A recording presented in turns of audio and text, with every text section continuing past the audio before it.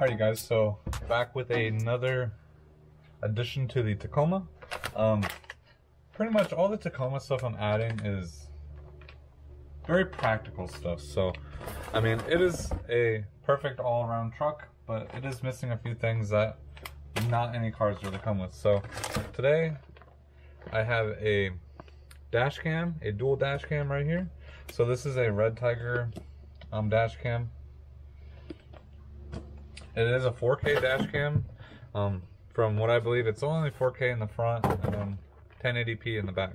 So, but I mean, I don't think we need to be perfect, like crisp everywhere, but it's a very small, compact unit. So very easy to just hide on the dash and no one will see it. So looking at this dash cam, like I said, it's very small.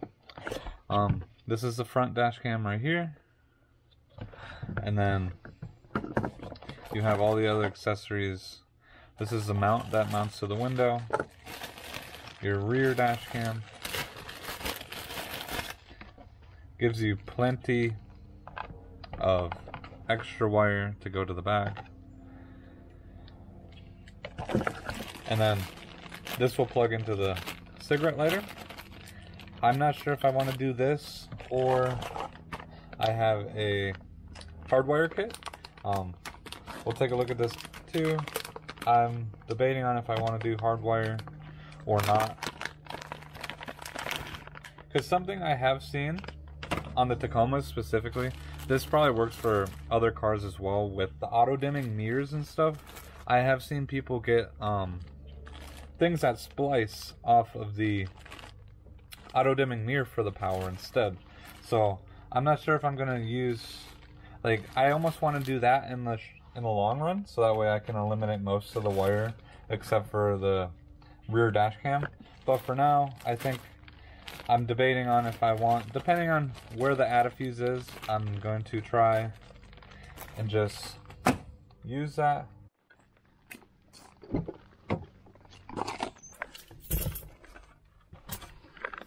Alright, so hopping in the car. I totally forgot that was even there. There's a sun pass thing there, but this came with the car. So I'm gonna take that off. I think that's probably where I'm gonna mount this at, is right there. But I'd rather it not be underneath the rear view mirror. I would rather have it up higher so I don't see it at all when you're driving. So yeah, let me remove this. Hopefully the heat is going to help remove this a lot easier. Alright, so after about like 10 minutes of scrubbing, I finally got the residue off from the sticker. I mean, the sticker came off easy, but it left a pretty bad residue. So finally got that off. Now we will try to figure out where we want to mount this. I think, like I said, pretty much I want to try to get it as centered as possible and high enough so I don't see it when I'm driving. So, and it's nice because that will come on and off, like, you can just stick this on there and then actually pull the dash cam off if you needed to. So, but I think that looks about right. So I'm gonna put it right there. So I don't want to go any higher because there's a slight texture there and I don't think it'll stick good. So I'm gonna stick it right on the smoothest part of the glass right there, and then that'll be where we run all of our cables to.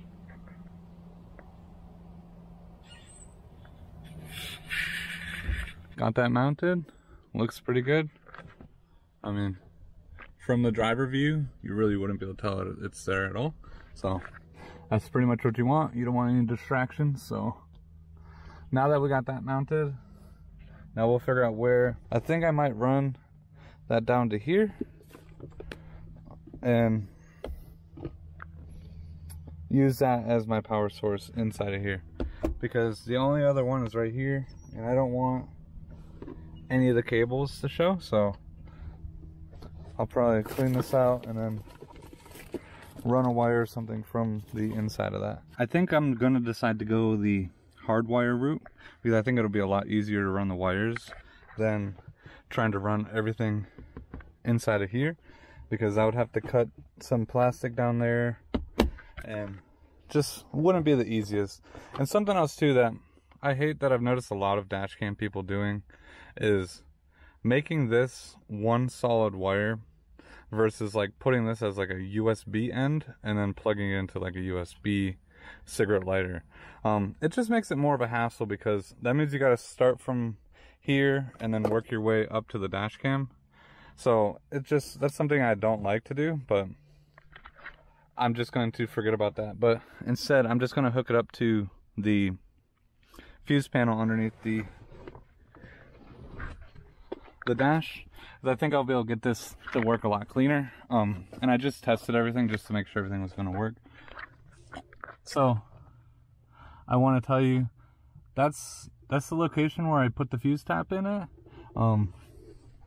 It is, if you look at this, it is going to be the 10 amp washer one, which is like right here. So it's really hard to see, the camera's not focusing, but yeah, it's like 8 up or something.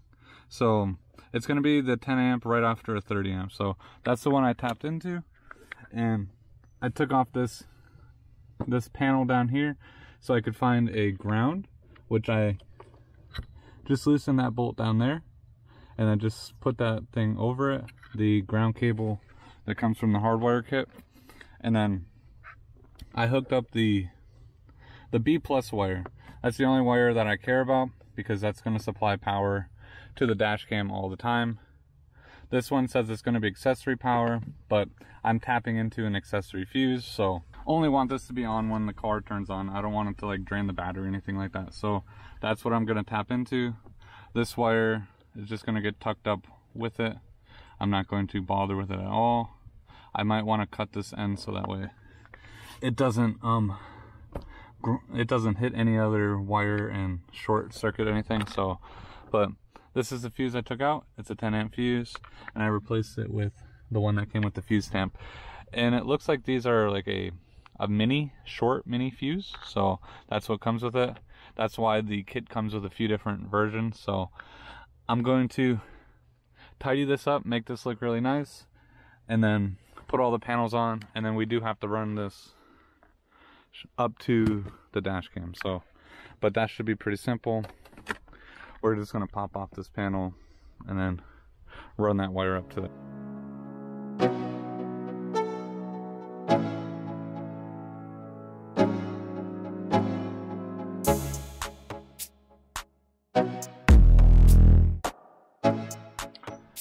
Alright, so I just want to give you guys an update of how I'm doing this. I showed you guys how I was wiring it. I just kind of tucked all my wires in here. I used a co-hanger right here. I just fished the co-hanger down there, got it to here, pulled my wire up that way. You could do either or. You could try to fish it down, whatever's easier for you.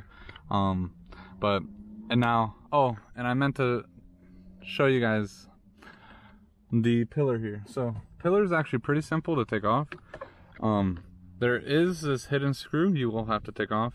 Just pry this airbag clip off, and there will be a 10mm bolt inside of there. And once you do that, you'll just pull back and up, and then you'll get that out of there. And then you'll get access to behind here. So just be cautious, there is an airbag here, but should not go off at all. But now we're going to run this wire up above the airbag, zip tie it to the already wires inside of here, and then we'll tuck the rest up underneath the headliner here. Very simple, easy to do.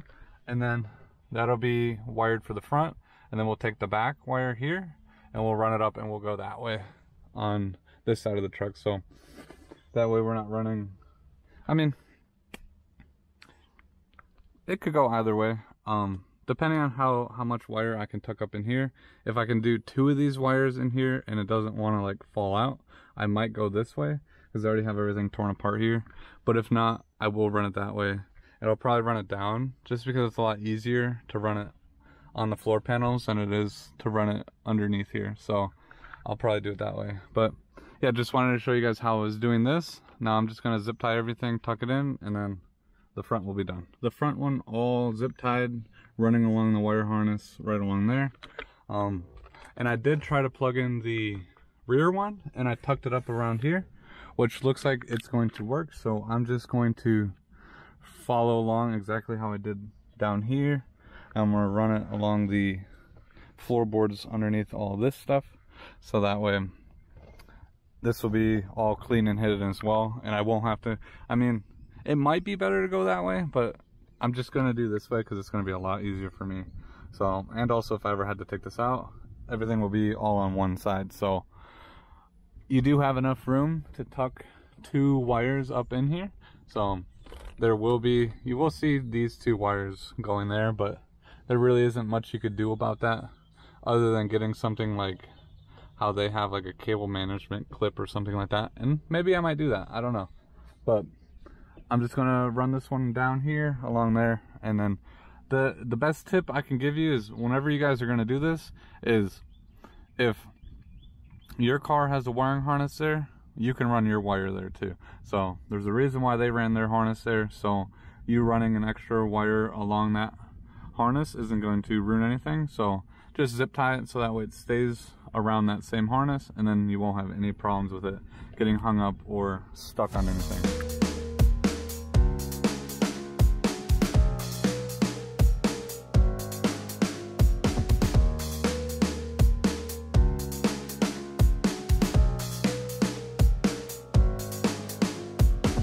So I got everything all tucked up and behind the pillar, and I ran it down here. You can see my wire is right here. I just opened up these clips here and just put my wire in there. I ran it underneath a couple other things. And then when I got here, I just pretty much like flossed it through. Like I ran it over there, kind of lifted this up here a little bit, pushed the wire in just enough so it'd be underneath.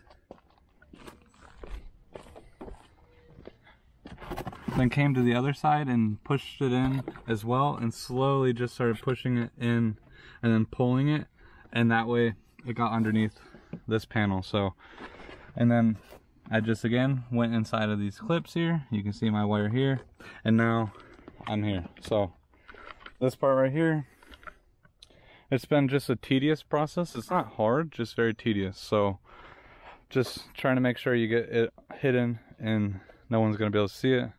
So now I'm gonna bring this seat down and we're gonna try to run this up. Like, I don't know what's gonna be the easiest yet, so I'm gonna kind of just trying to do this and see what's gonna be the easiest. But either try to get it behind this, up over here, around, and then up into the headliner. And then obviously this has a sliding glass window, so I'm not sure. I think I might, I don't know where I'm gonna put it yet, because I didn't think this through of which way that window slides. I think that window slides towards this way, so I really can't put it on there. I should have, yep, that would have been the better plan, is run it on that side because the window does not slide over that way. So, but I don't know yet. We'll see how far this window slides over, and if it's off center a little bit, I don't think it's going to be a big deal. It's mainly just to be able, you'll still be able to see everything coming out of there. It just won't be centered. I ended up making it super easy. I just tucked it behind this weather stripping, and then I went, I'm going to tuck it a little bit more behind here, and then I ran it up over here. So on here the headliner seems to have a lot more slack in it, so you're gonna have to really try to like push that wire as far up as possible. As well, if you are on a truck like this one, whether it's a Tacoma or any other car or truck that has a sliding rear window, watch where it actually moves, so that way you know if you want to try to get as close to center as possible, you know that your glass moves that way, so you don't want to put anything over there. and the glass moves, doesn't move over here, so I can get it as close as I want right here, and the glass won't interfere with anything. So that is a plus for me right there. So I did go on the right side. Now that I got my camera here, I'm going to put some double-sided tape. I got this camera mounted in the back. All my wires are pretty good tucked, as good as they're going to get in the back here. So, because there is a lot bigger gap here, but I got it pretty decently.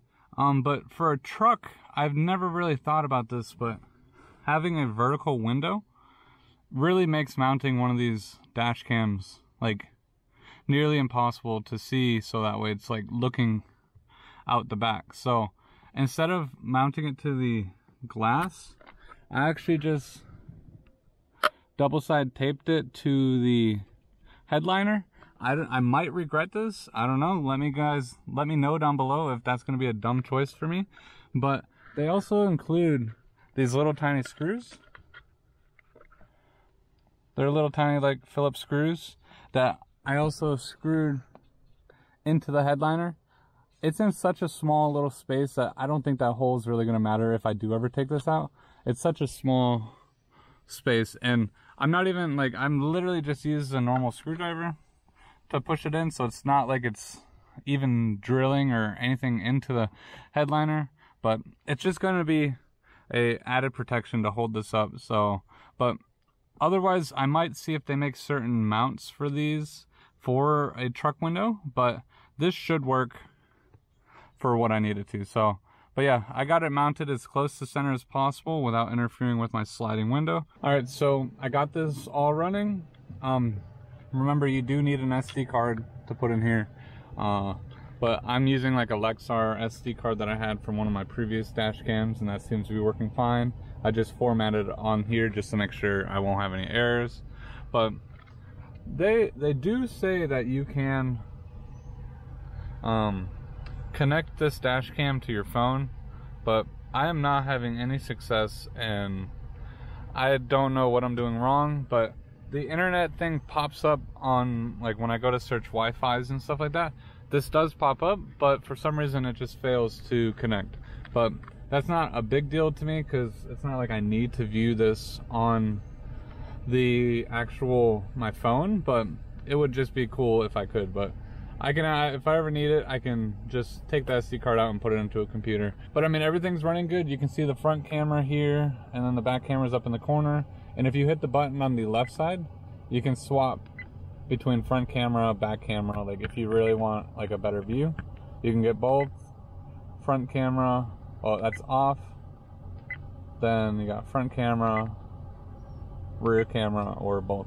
I'm just gonna keep it on both, but everything seems to be good. I'm gonna get some good driving footage to see how well the camera quality is on here. But looking at it, I mean, it looks relatively good on here. So right now it's recording 2160p on the front and 1080p on the back. So that is good. I think the only way to get 4K is if you're not running a rear dash cam. But 2160, 2K seems to be good enough for me. But I mean, all in all, this is a nice dash cam for what it is. It is a very highly rated dash cam on Amazon, so that's why I wanted to try it out and see how well it worked. The hardwire kit worked great too, so if you wanted to hardwire it like I did, instead of running it to a cigarette lighter, you can do that. Just wish the interface here, I mean, you got plenty of options to like adjust everything, but I just got my, because like right there you can set the Wi-Fi, but every time I do that, this thing says restart to disable Wi-Fi. I have no idea, like I said, it just doesn't seem to be perfect. But like I said, there is an app, it's called Red Tiger, and that should connect to these dash cams, but it's just not working properly for me. So, but all in all, everything seems to be great. I have no complaints.